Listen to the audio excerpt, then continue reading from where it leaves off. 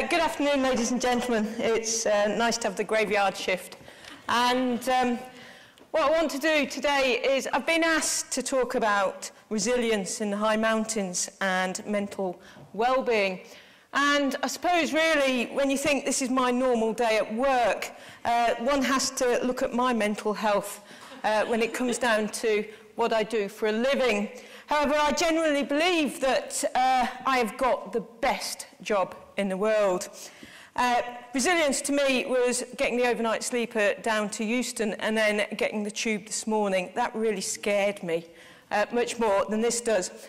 And what I do is I take people into the mountains, and there's nothing better than battling through the worst of Scottish conditions and then getting your clients safely to the top of a mountain. They've got smiles on their faces, and I really don't know whether it's just relief of fear or excitement. Some decide that mountaineering is the best thing they ever did in their life. Some decide they never want to do it again. But what I can say is that day out, or those several days, or it may be an expedition, has a massive effect on the people that you take out, and whether that's transferred into their work life or not. I was a teacher, and I always remember going into school on an afternoon after I'd been out climbing, and if the kids were messing about or doing whatever, it didn't really matter actually, because I thought, you don't know where I was yesterday. It was probably death yesterday I was facing, not you teenagers. And they soon learned to shut up. And it was only a month ago that I took a group of people to Mount Elbrus. Mount Elbrus is the highest mountain in Europe. It's in Russia. And I'd never been to this mountain, but that doesn't really matter because one mountain's the same. All you have to do is go up, okay? And there was 12 people on this expedition, and on our first summit attempt, the weather was absolutely horrendous. So horrendous that myself and the Russian guide here, Victor, decided we had to stop the show. Obviously, people have paid £3,500 for this trip. Mount Elbrus, you don't go for the beautiful trekking. It's all about going to the top, and that's what these people wanted. Obviously, they were gutted that we had to abort the summit attempt, but also they were pretty relieved. And this lady here, Catherine, she was more relieved than others, because she had been pushed physically and emotionally totally out of her comfort zone. I remember getting down, and it was a bit like me when I was younger. She was in tears. I can't do that again. And there was me. I was straight down thinking about when we could go back for summit. We had a couple of days down. Catherine said, I don't want to go back. I really can't do this. And I said, Catherine, you can. She was fit. She was focused. And we went back 2 days later. And here we are on the summit. It was nearly as equally as bad conditions. But what these people had done in that first summit attempt is that they'd learned how to cope with bad conditions. They'd realised what they were going to face. They'd had some sort of experience about what it was going to be like. And there she is, Catherine, summited. She was my star of the trip, really. These other people did really well, but they had some experience. When I got back to the UK, Catherine sent my boss some feedback. I was slightly worried. I was very worried about this word here. Okay, crazy. Because crazy to me means mad, insane. Means that I might have a mental illness. I don't know. But then when I looked at the sort of the synonyms of crazy, it was passionate, enthusiastic, focused. And I thought, I'm much more comfortable with those feelings.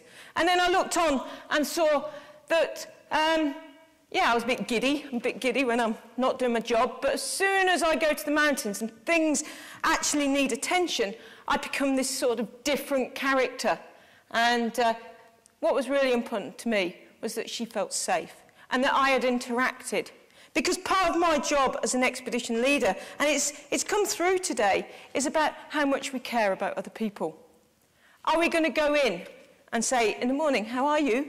Yes?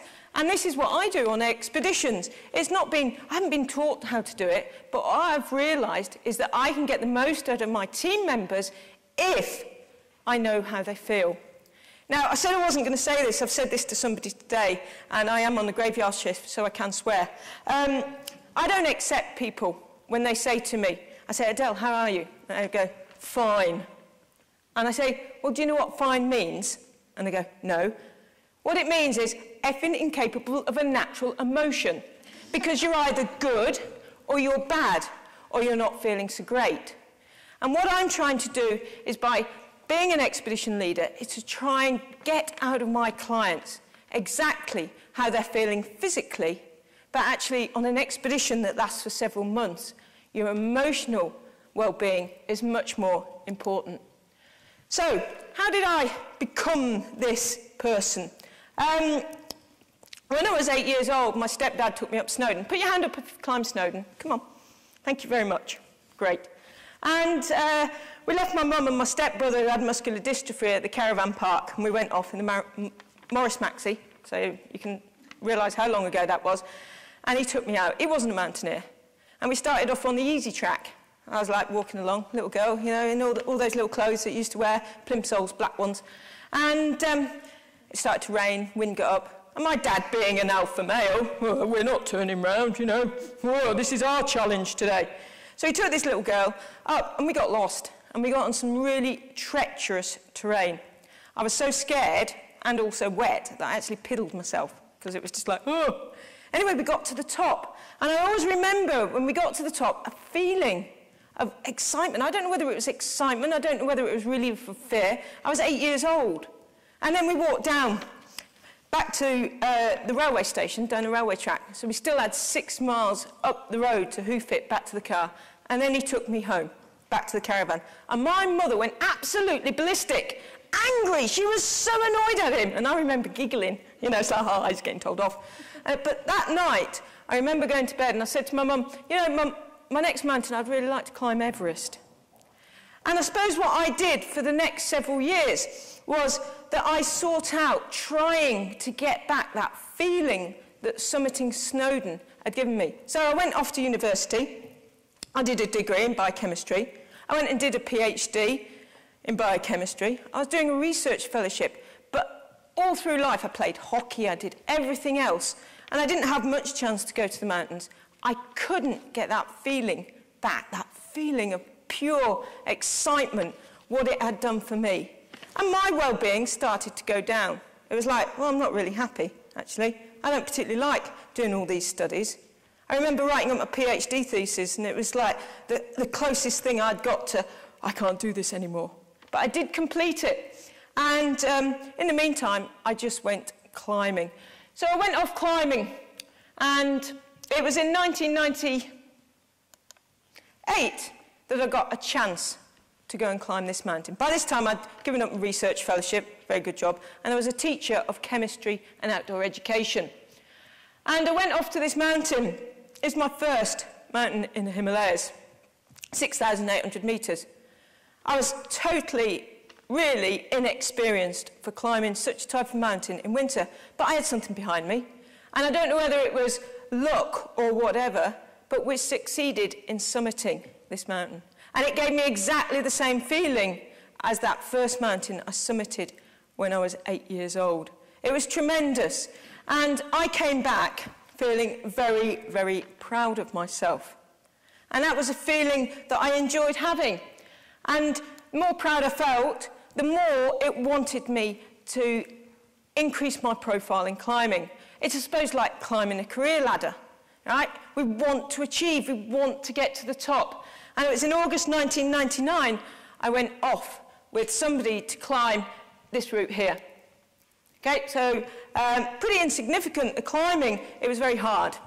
And what I did was I made some wrong decisions because I chose a partner, not because we got on well, but because he could climb hard.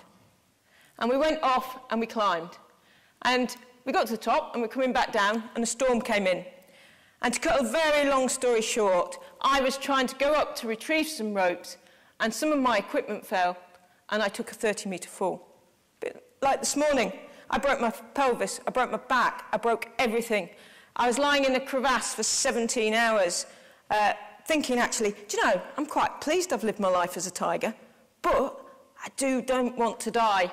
And eventually I got rescued and came back. After 3 or 4 months in a wheelchair, started walking again. At this time in my life, I was a chemistry teacher in a school in Stockton-on-Tees. And after about 4 months, my headmistress said to me, "Okay, Adele, you either come back full-time or not at all." And being sort of pretty young, being a bit fearful of losing my job, I went back into the classroom full-time. And I was obviously not emotionally or physically ready to do that. I needed the money. How was I going to pay the mortgage? So I went back in, and I would just remember sort of standing there with my back on the radiator, going, "Oh, I've got a sore back." And the kids that I'd had such a good rapport with were getting the better of me. And that wasn't their behaviour that was any worse. It was my physical and emotional well-being at that certain time in my life. So I decided to resign. And I thought the only way is that if I'm going to get through this is to become much fitter. So it was about this looking after me. So I resigned my teaching post and I became an outdoor instructor because that would allow me to do enough physical activity to recoup myself. And I wanted to live my dream. I really did. It was really important for me. I wanted to climb Everest. And I ended up becoming an expedition leader for a company called GDAW2014. I was then off to Kilimanjaro. I was working my way through the brochure. But really, all I wanted to do was climb Everest. I was vehicling my path through life. And I realised that the only way I could ever climb Everest was to do an 8,000-metre peak. Right? That's into the death zone. I'm sure you've all heard about it. So I actually asked for unpaid leave. I'd go free, you know, to go an assistant lead on this mountain here, GDAW.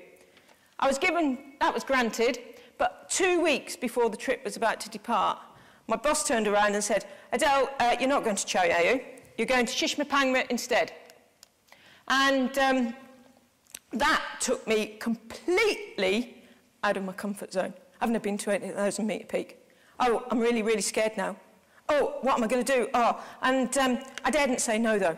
I really daredn't say no, because it was like saying no would have been defeat, even though I knew in myself that I wasn't ready for it. And I'm sure a lot of people in this room, throughout their careers, have been put in that situation. I went off to Shishmapangma, and I felt a little bit easier when I met my 3 clients, because they didn't look like mighty mountaineers. And unfortunately, or fortunately, the weather was so bad.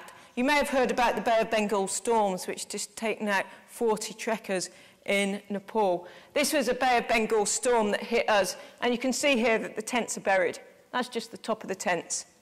I remember going back up to retrieve my teddy bear, but in the end, after so much bad weather, we had to quit the expedition. And it's quite funny, actually, because normally quitting makes me feel quite, but in this case, it was almost a relief. So the clients went home, and I thought, I haven't finished here. I need to still go and get that 8,000-metre tick. So I took myself over to GDAW, and just as I arrived at base camp, I saw the GDAW team had summited. I was really angry, really, really angry, because if it hadn't been for my boss who had asked me to go and do that job, I could have been with these people. And I went up, and I hid that anger, and I went up and met them up at Camp 1. And I met a lady called Janet Pickett and some others. I then decided I was going to do something very outrageous and naughty, because it only had an effect on one person, and that one person was me. So I told my Sherpa to leave me a tent at the top camp. And a couple of days later, I decided I'd wander up on my own. And at 7,000 metres here, I was pretty scared. And I perhaps shouldn't have been doing it, but I needed to prove it to myself. I needed to have these experiences before I was going to take others or expect others to go into those zones. And within a couple of days, I'd summited GDAW, I was looking over to Makalu, Everest is on the left, and I'd achieved that 8,000-metre peak tick. I came running back to the office, and as you would expect, my boss gave me a good telling off. But actually, that was a bit of an impish behaviour in me, and it didn't matter. It was then that Janet Pickett got in touch with Simon, and my dream started to come true, because she asked Simon if I would be her one-to-one guide on Everest. Now, where did Janet why? Why did she ask Simon for that? I'm not quite sure. I was learning. She knew that I hadn't climbed Everest before, but she wanted me to guide her. Obviously, I wasn't going to turn down the job, and in fact, this time, I felt very comfortable about that leadership job. So here's Everest, there's Janet and I, this is my Sherpa in crime, Mingma, here's Janet, and you can see that we're in a big team of boys. And Janet and I were going to work together within this team. We weren't even going to try and keep up with them. We were just going to be ourselves and work independently of the rest of the team. Unfortunately, after 2 days, Janet tore her calf muscle. And I was thinking, oh, this is my summit bid, this is her bid, everything's going wrong.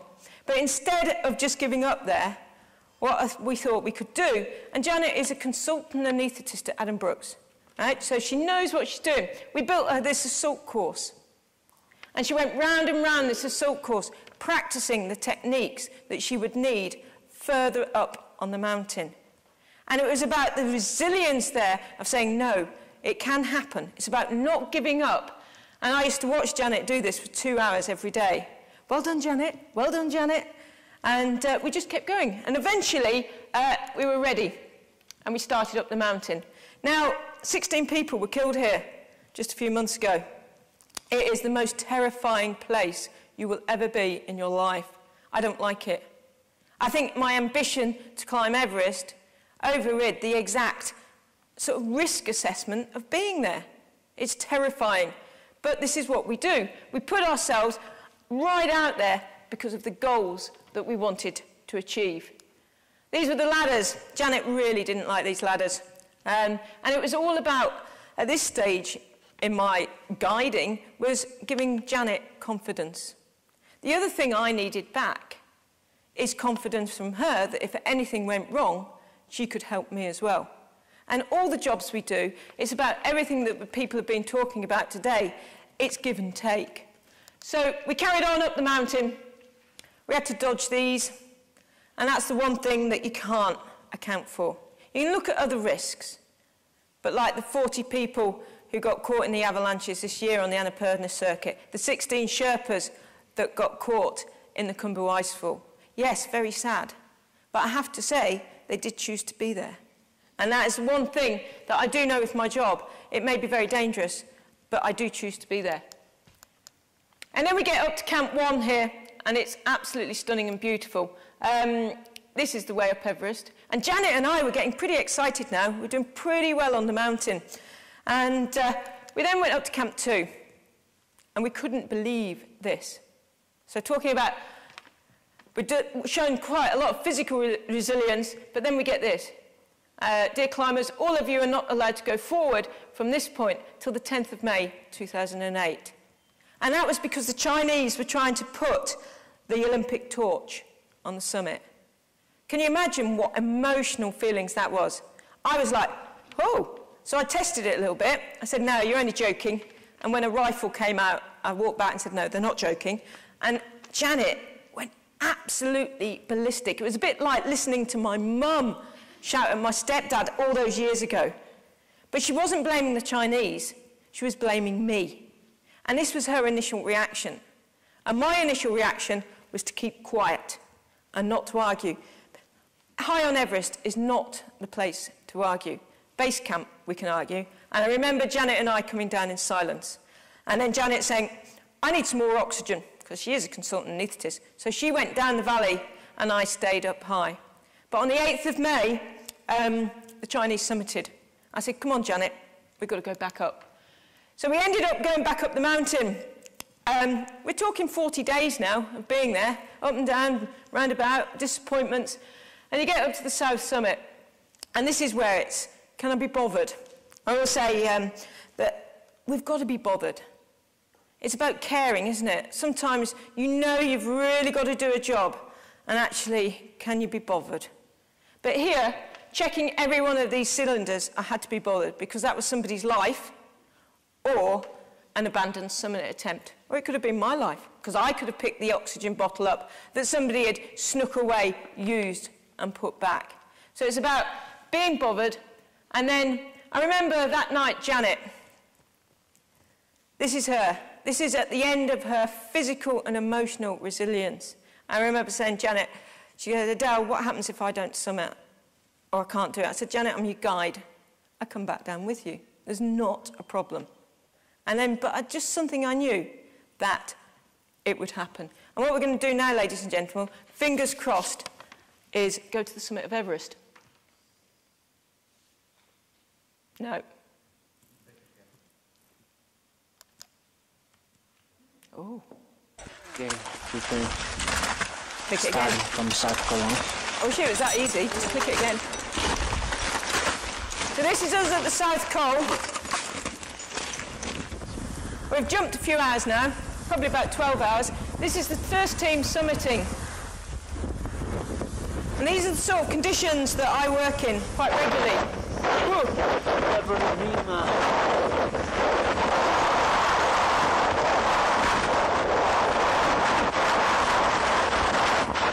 Pretty exhausting. You're deprived of oxygen. It's really good. I can use that as a memory excuse now. That's James, who thought if he summited the mountain he'd get a better class of woman. He's still not married, 8 years later.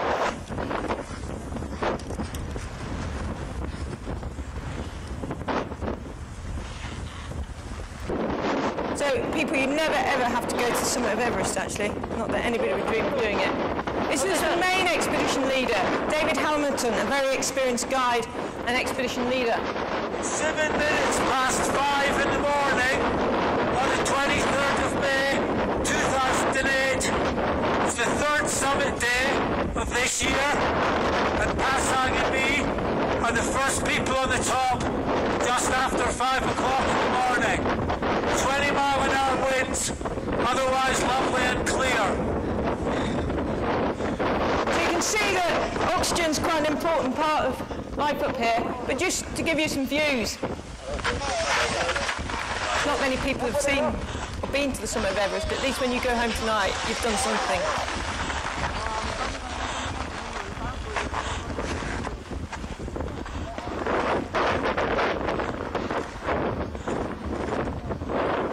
This is probably the most extreme height that I'll work at.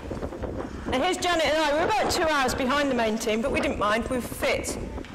We're just plodding away. I'm having a discussion there that I'm not going to go on the outside. I like to look after my clients. And we're not normal size. I'm 4'11", 54 kilos. Probably a bit more now after that lovely lunch. And Janet's the same. We do struggle. This is what it's like coming down. Somebody told me it was a walk in the park. Not so sure of that.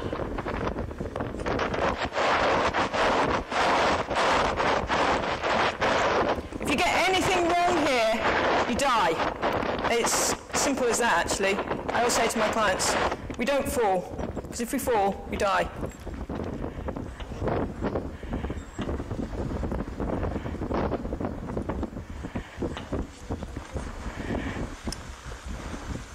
This is the famous Hillary step.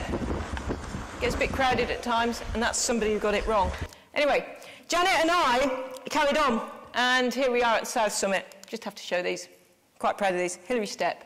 And there was Janet on the summit. Her lifelong dream, something that she'd been doing, the completion of the 7 summits. This consultant anaesthetist from Adam Brooks Hospital. It was amazing, and I suppose it was being asked to do this conference that made me think about, you know, what did that actually do for Janet? You know, me and Janet go climbing every year now. We're good friends. I'm not surprised after spending 72 days in each other's company 24/7, and she's still shouting at me. But I asked her, so Janet, why did you want to climb Everest? And do you think it helped your well-being? I didn't think of climbing Everest until the 4th of her 7 summits, so she didn't actually start out to do it. But it was Neil who encouraged me to do it and said that I could. So somebody had given her that encouragement to say that she could cope with it. Did it help my well-being? Yes, afterwards. I think it would be pushing it to say it helped me whilst struggling up the Lotsie face with frozen hands, waves of nausea, a torn calf muscle, and lumps of ice raining on me from above. So, yes, it did affect her well-being in the end. Why did you ask Adele to be your guide? I thought she was an experienced and careful mountaineer who would be willing to listen and discuss my ideas. Anxieties about climbing the mountain. I also thought she'd be fun, and I am taller than her. Janet's about 3 inches taller than me. And then I just sort of come up with something else she said was, do you think mountaineering helps well-being? For me, yes. I love being outdoors and the fabulous views on offer. I enjoy and feel better after exercise. Scary or challenging parts of the climb may not be enjoyable at the time, but once completed, are a form of accomplishment that brings happiness. For some individuals, however, like my little sister, she would rather be on a sandy beach in the sunshine and regards me as mad.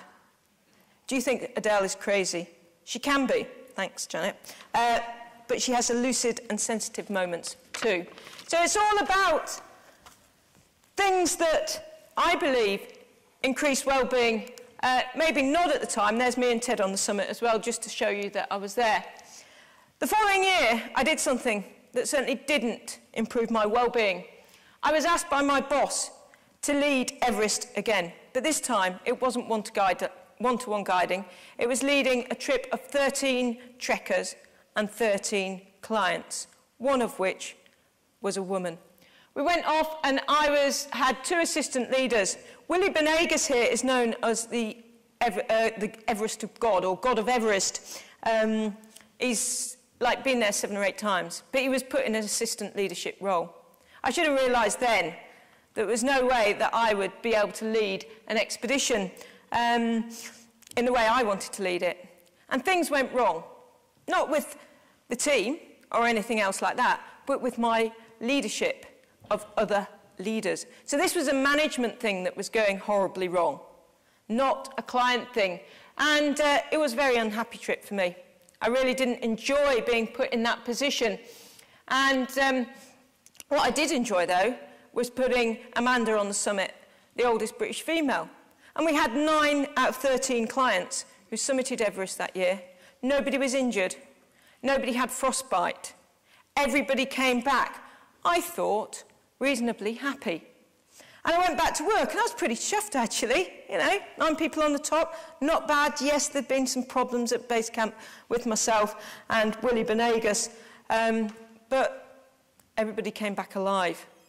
And then my boss wasn't speaking to me. He wasn't sort of saying anything. He was really off with me. I mean, he would be arguing, and he'd just look at me with disgust when he saw me. I knew there was something up. So actually one day I confronted him and said, right, what's the matter? What's getting you? He said, well, I have had the worst piece of feedback I have ever had from any leader. I said, would you like to show me it? And he goes, no. I said, well, please can you show me it? And I think a week later, he flung me an email. I read the email, and I was gutted, because this is perhaps the nicest things that were said. I was scared to be on the mountain with her. I did not want her decisions influencing my climbing. Now you can read the rest. She had no business guiding. In fact, I'd never spent much time with this gentleman. He'd spent it with the other 2 expedition leaders. He'd sort of segregated himself from the rest of the team, and he spent it with the base camp manager and the 2 other leaders who it was a bit like Big Brother, get me out of here. That's how I felt. But I was determined that I was in there with the rest of the team. But he did say some nice things, actually. So it was quite, oh, well, cheers, mate. But what happened at work was I never felt that I got a fair trial. My boss never, ever discussed this email with me, and I never got the chance to guide again at 8,000 metres. So what I did instead was I actually just said, I can't cope with this. It sent me bizarre. I must admit, I was going home on a night, I was crying. I was doing all those things that people have mentioned today, you know, started drinking a little bit too much. My life was going to pots. And instead of going down the barrel, because I personally don't suffer from depression, I decided to get out. So I got out, I resigned, and then I went off to climb another mountain. I started my own business and went off to climb a mountain called Makalu. So I thought, right, I'm not going to guide. I've been told I'm a crap guide. You know, it's like, you take these feelings personally. And unfortunately, I went off on a cheap trip to Makalu. And we'd had a few problems. And it was just below the summit that I became very ill. And we ended up having to go down. I was dragged across the mountain and left in a high tent to die. The expedition leader said to me, oh, somebody will come up and fetch you. At that time in the mountain, there was other 2 expedition members lost on the mountain. And eventually, I crawled down from the camp, met one of the guys who also had serious frostbite, and it took us 3 days to descend. I wasn't well. I didn't know what was going on with me. I really didn't, because this wasn't emotional.